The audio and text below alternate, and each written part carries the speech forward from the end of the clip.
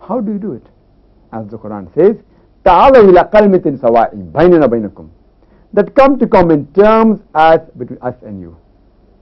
Allah na'budu illallah, that we worship none but Allah. Amongst the Hindu scriptures, the most popular is the Bhagavad Gita. It's mentioned in Bhagavad Gita, chapter number 7, verse number 20, that all those whose intelligence has been stolen by material desires, they worship the demigods. That means materialistic people, they worship demigods, that is, things besides one true Almighty God. Amongst the Hindu scriptures, the most sacred are the Vedas. There are basically 4 Vedas: Rig Ved, Yajur Ved, Sam Ved and Atharva Ved. It's mentioned in the Yajur Ved, chapter number 32, verse number 3, Natasya Pratima Asti, of him there is no image. It's mentioned in the Yajur Ved, chapter number 40, verse number 8, that God is pure and bodiless. It's mentioned in Yajur Ved, chapter number 40, verse number 9, Andhatma Pavishanti Ya Sambhutya Mupaste, that they think in darkness, those who worship the Asambhuti, that's the natural things like air, water, fire, and the verse continues. They think more in darkness, those who worship the Sambhuti, that's the created things like table, chair, idol, etc. The other sacred scriptures are the Upanishads. It's mentioned in the Chandogya Upanishad, chapter number 6, section number 2, verse number 1. It says, Ekkam evidityam, there is only one God, not a second one. That means God is only one, He has got no partners. It's mentioned in the Svetasvatara Upanishad, chapter number 6, verse number 9. It says, Nakasya kasji janitana kadipa, which means that of him there is no parents nor Lord. Almighty God has got no parents, no father, no mother. He is not begotten. It's mentioned in the Svetasvatara Upanishad, chapter number 4, verse number 19. It says, Natasya Pratima Asti, there is no likeness of him. Amongst all the religious scriptures, the Vedas are the most sacred. And amongst the Vedas, the most sacred are the Rig Ved. In Rig Ved, book number 2, chapter number 1, it gives 33 different attributes to Almighty God. The Holy Quran gives no less than 99 attributes. The Rig Ved gives 33 attributes. One amongst them, which is mentioned in Rig Ved, book number 2, chapter number 1, verse number 3, is Brahma, which means the creator.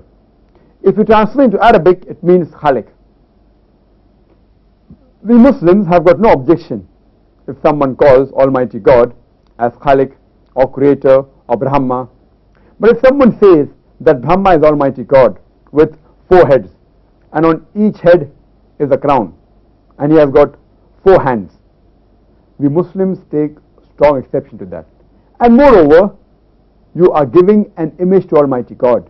You are going against Yajur Ved, chapter number 32, verse number 3, which says, Natasya Pratima Asti, of that God no image can be made. Another beautiful attribute given in Rig Ved, book number 2, chapter number 1, verse number 3, is Vishnu. Vishnu means the sustainer. If you translate into Arabic, it means Rabb.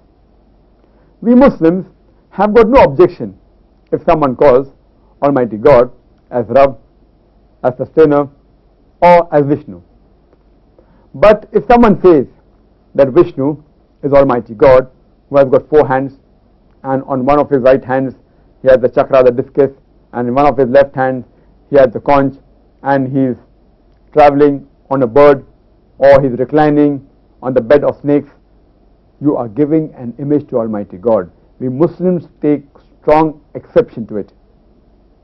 And moreover, you are going against the Yajurved, chapter number 40, verse number 8, which says that God is bodiless. It's mentioned in Rigved, book number 8, chapter number 1, verse number 1, Ma Chidanyadi Shansad, that do not worship anyone but Him, praise Him alone. The Rigved says in book number 6, chapter number 45, verse number 16, Ya ek it mushtihi, there is only one God, worship Him alone. So if you read the Hindu scriptures, you will understand the concept of God in Hinduism. Let's discuss the concept of God in Sikhism. Though Sikhism is not a major religion, it's an offshoot of Hinduism which was founded by Guru Nanak. If you ask any Sikh to describe the concept of God in Sikhism, the best answer he can give you is quote the Mool Mantra, the first verse of Guru Granth Sahib, which is there in volume number 1, chapter number 1, verse number 1, Japuji, also called as Mool Mantra. It says that there exists only one God, who is called the True, the Creator, who is free from fear and hunger, who is immortal, not begotten, self-existent, great and compassionate. Sikhism, besides believing in one true God, it is also against idol worship and Avatarvada. That means God taking human forms, taking forms of avatar. Let's analyze the concept of God in Zoroastrianism. Though it is a very old religion, which claims to be one of the oldest among the Aryan religions along with Hinduism, it has a very small following of about 130,000 people. And they call Almighty God as Ahura Mazda. Ahura means God. It means Lord or God. And Mazda means wise. So Ahura Mazda means wise God. And the characteristic of this Ahura Mazda, one true God, is given in the sacred scriptures, that's the Satir, that Ahura Mazda, Almighty God, He is one. He has no father or mother, no wife or son. He has no image. You cannot imagine what He is. He has got no form. No eyes can comprehend Him.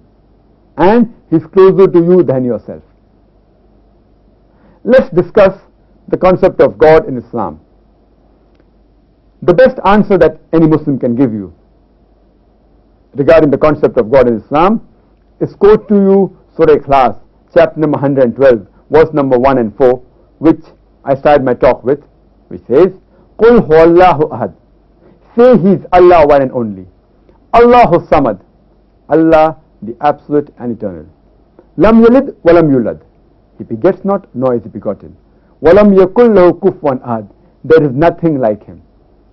This is a 4-line definition of Allah subhanahu wa ta'ala given in Surah Ikhlas.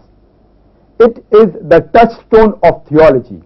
It is the touchstone of study of God. Why do I call it touchstone? Because if anyone claims to be Almighty God, if that candidate passes these 4 tests, we Muslims have got no objection in accepting that candidate as Almighty God. It is the asset test. It says, Qul huwallahu ahad. Say He is Allah one and only. Allahu samad. Allah the absolute and eternal. Lam yalid walam yulad.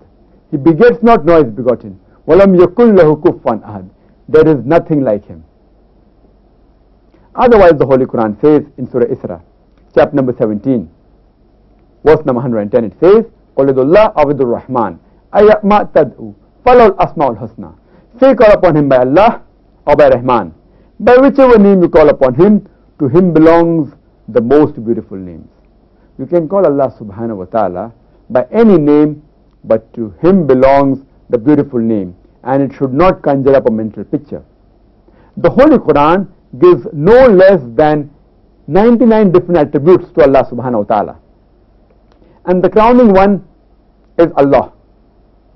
And this message that to Allah belongs the most beautiful name, besides mentioning in Surah Isra chapter 17 verse 110, it's also mentioned in Surah Araf chapter number 7 verse 180, in Surah Taha chapter number 20 verse number 8, as well as Surah Al-Hashr chapter 59 verse number 24, that to Allah belongs the most beautiful name.